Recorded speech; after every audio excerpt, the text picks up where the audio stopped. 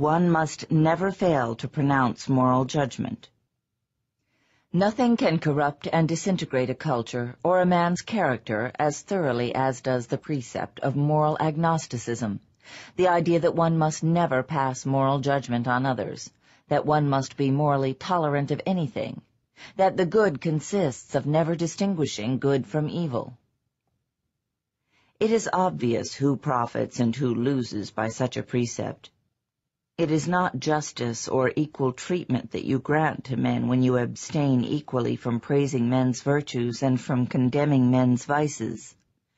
When your impartial attitude declares, in effect, that neither the good nor the evil may expect anything from you, whom do you betray, and whom do you encourage? But to pronounce moral judgment is an enormous responsibility. To be a judge, one must possess an unimpeachable character. One need not be omniscient or infallible, and it is not an issue of errors of knowledge. One needs an unbreached integrity, that is, the absence of any indulgence in conscious, willful evil. Just as a judge in a court of law may err when the evidence is inconclusive, but may not evade the evidence available, nor accept bribes, nor allow any personal feeling, emotion, desire, or fear to obstruct his mind's judgment of the facts of reality, so every rational person must maintain an equally strict and solemn integrity in the courtroom within his own mind, where the responsibility is more awesome than in a public tribunal, because he, the judge, is the only one to know when he has been impeached. There is, however, a court of appeal from one's judgments, objective reality. A judge puts himself on trial every time he pronounces a verdict. It is only in today's reign of amoral cynicism, subjectivism, and hooliganism that men may imagine themselves free to utter any sort of irrational judgment and to suffer no consequences. But, in fact, a man is to be judged by the judgments he pronounces. The things which he condemns or extols exist in objective reality and are open to the independent appraisal of others. It is his own moral character and standards that he reveals when he blames or praises. If he condemns America and extols Soviet Russia, or if he attacks businessmen and defends juvenile delinquents, or if he denounces a great work of art and praises trash, it is the nature of his own soul that he confesses. It is their fear of this responsibility that prompts most people to adopt an attitude of indiscriminate moral neutrality. It is the fear best expressed in the precept, "Judge not, that ye be not judged." But that precept, in fact, is an abdication of moral responsibility. It is a moral blank check one gives to others in exchange for a moral blank check one expects for oneself. There is no escape from the fact that men have to make choices. So long as men have to make choices, there is no escape from moral values. So long as moral values are at stake, no moral neutrality is possible. To abstain from condemning a torturer is to become an accessory to the torture and murder of his victims. The moral principle to adopt in this issue is, judge, and be prepared to be judged. The opposite of moral neutrality is not a blind, arbitrary, self-righteous condemnation of any idea, action, or person that does not fit one's mood, one's memorized slogans, or one's snap judgment of the moment. Indiscriminate tolerance and indiscriminate condemnation are not two opposites, they are two variants of the same evasion. To declare that everybody is white, or everybody is black, or everybody is neither white nor black but gray, is not a moral judgment, but an escape from the responsibility of moral judgment.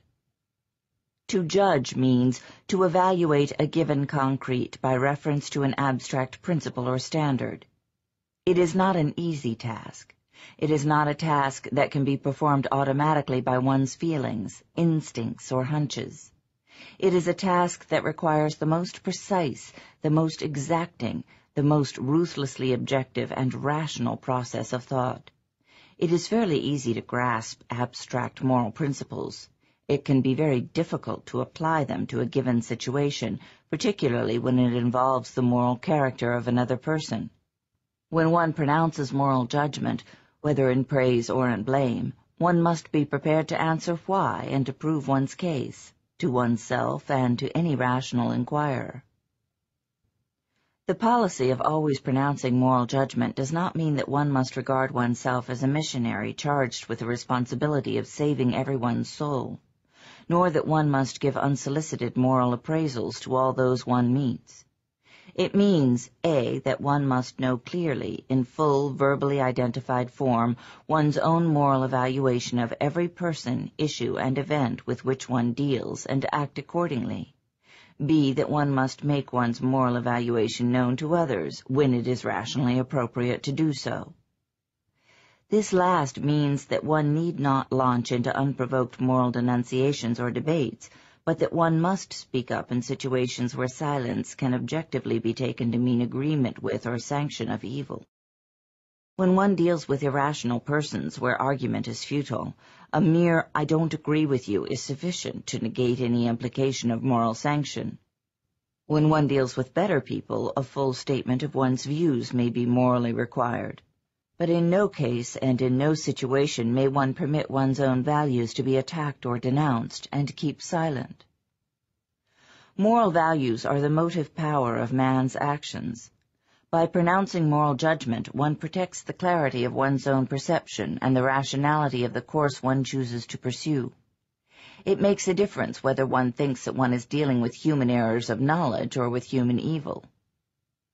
Observe how many people evade, rationalize, and drive their minds into a state of blind stupor in dread of discovering that those they deal with, their loved ones, or friends, or business associates, or political rulers, are not merely mistaken, but evil. Observe that this dread leads them to sanction, to help, and to spread the very evil whose existence they fear to acknowledge.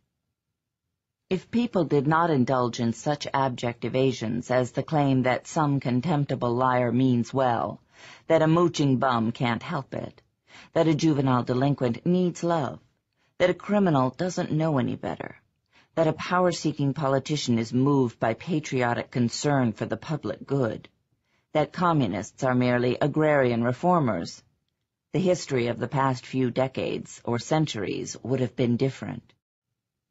An irrational society is a society of moral cowards, of men paralyzed by the loss of moral standards, principles, and goals. But since men have to act, so long as they live, such a society is ready to be taken over by anyone willing to set its direction. The initiative can come from only two types of men, either from the man who is willing to assume the responsibility of asserting rational values, or from the thug who is not troubled by questions of responsibility.